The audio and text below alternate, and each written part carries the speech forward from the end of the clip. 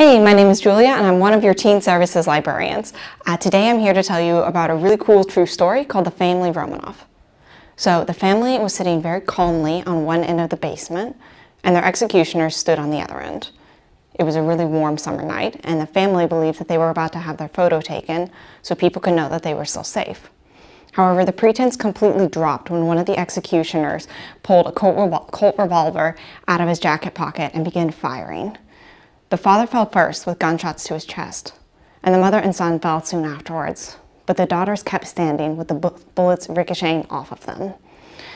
One of the executioners later described it as looking like a hailstorm. When it was all said and done in a few minutes, the guards looked at the daughters and discovered that they had pounds of diamonds sewn into their corsets.